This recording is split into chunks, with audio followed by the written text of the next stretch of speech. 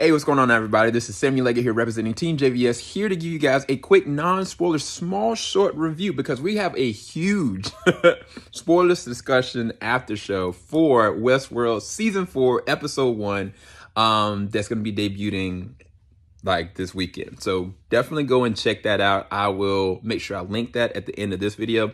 But what did I think about the first episode? I'll say this.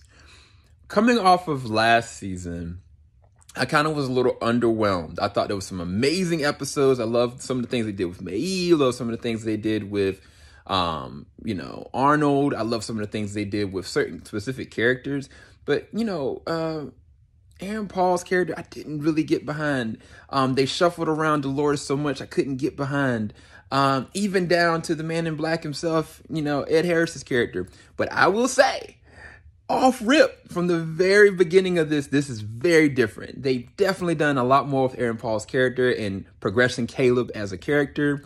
They're starting off Maeve with an action beat that's freaking insane.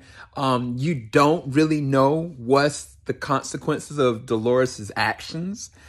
And even in the first episode, it feels like there's so much left on the table. So you immediately need to see the next episode. So as a first episode, this was a very good improvement from where we left off last season. So I don't think you're going to be disappointed, but I do think at the latter end of the episode, you're going to be kind of like, this feels like this should have been like another hour. Maybe this is like 2 episodes that should have been to get your understanding and clarity, because there's a lot of characters you don't know. But I will talk about the man in black himself. Ed Harris in this episode,